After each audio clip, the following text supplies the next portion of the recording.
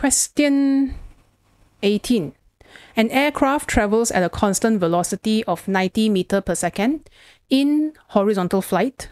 So this is going to fly. Constant velocity is a very nice thing because I know that our object is in equilibrium or the net force is 0.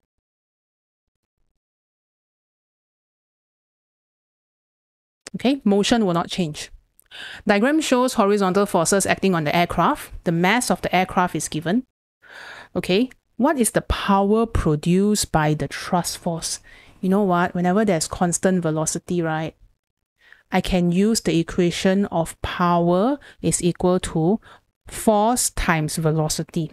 But means the net force is 0. Ayala, the net force is 0 ma. But I want the power produced by the thrust force. So I would take thrust force, the engine's forward thrust force.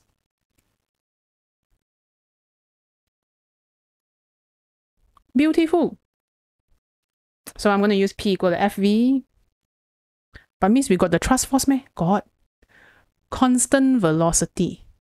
Meaning the drag force pulling it backwards 2400.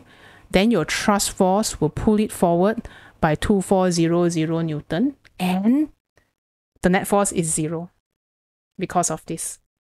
2400 here, 2400 here. That's why the net force is 0. That's why it can maintain the same speed.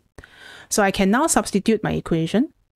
The forward thrust is 2400 and the velocity is 90. So this then will be a beautiful 2.16 times 10 to the power of 5. Just B. Okay?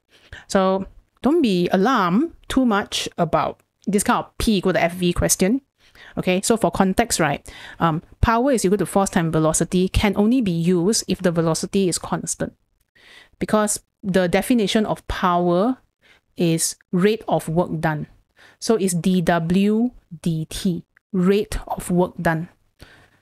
Okay, so your W is equal to Fs, force times distance. So if I want to remove Fs from my d dt, my F have to be constant. Okay, basic calculus, ds dt. And ds dt happens to be velocity. So this is Fv. Because this ds dt is v. Right? So to use this, if you know the proof, then it's very instinctual because the force you bring out, F constant. Okay? And just for completion's sake, I write here lah. V is ds dt. So you want to use this equation, can, constant velocity. Why I put F here? P is equal to Fv. Okay? So ask yourself what power we are looking for. When they say thrust force, that means this F you will substitute with thrust force. In order to find thrust force, I know that thrust force is equal to drag force because the net force is 0. Forward force and backward force cancel each other. Then you can maintain constant velocity ma. If the thrust force is bigger, then the plane will fly faster lor. If the drag force is bigger, then the plane will slow. Alright, so that's it. Pretty straightforward power question.